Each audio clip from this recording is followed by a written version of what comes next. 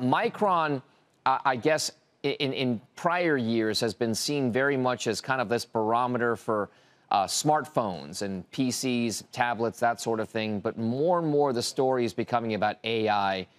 Just how much of a story could AI be for a company like Micron versus, say, an NVIDIA? I think at the end of the day, AI is going to benefit NVIDIA more than, say, Micron. You certainly need memory for AI, but that's not going to be the primary driver for Micron. Having said that, what we're seeing right now to some extent is AI is cannibalizing some other use cases. So if anything, companies are investing in AI servers versus standard servers, and that's almost a headwind for Micron in the short term.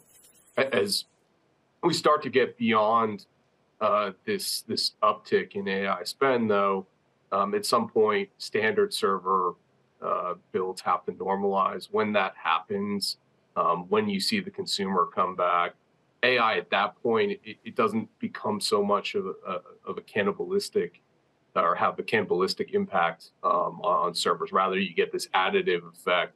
And so, yes, you need more memory for AI. When we get to 2024, you're going to need more memory for servers. You're going to start to see the consumer come back. You're going to see more memory in smartphones. And I think it's that period that people are looking forward to right now. All right, so Matt, let's take it away from the AI somewhat and back to that consumer that you just mentioned. Smartphones and some of the supply-demand imbalance in memory chips, smartphones, tablets, and that sort of thing has been at the heart of it. What does it tell you about Micron's results, about the dynamic there in terms of future, I guess, consumption of new products, smartphones coming out, tablets, that sort of thing? Yeah, so I think what you're looking at right now with Micron lowering their bit shipments, I mean, that tells you that right now those end markets aren't so healthy. I think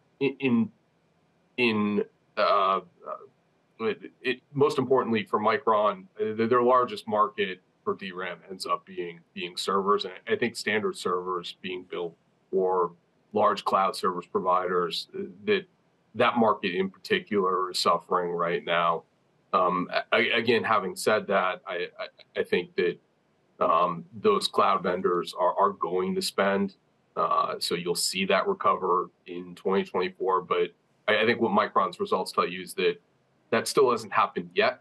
But what Sanjay was saying about revenues have troughed, things will get better moving forward. And just before we let you go, pricing-wise, with regard to, you mentioned dynamic random access memory and their uses, what exactly is going to be the pricing outlook for some of these key chips for Micron?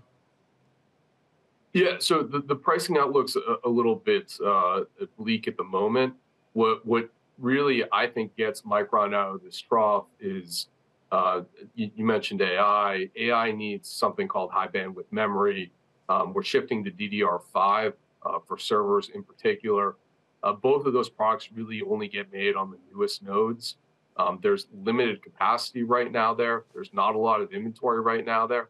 So I think when you get towards the end of this year, you start seeing new server platforms shipping. You continue to see great momentum around AI. You see more demand for those products. The memory makers don't have enough capacity. I think that's what really lifts memory pricing, starts to lift margins for these companies, and we start to see Micron moving back towards positive earnings again.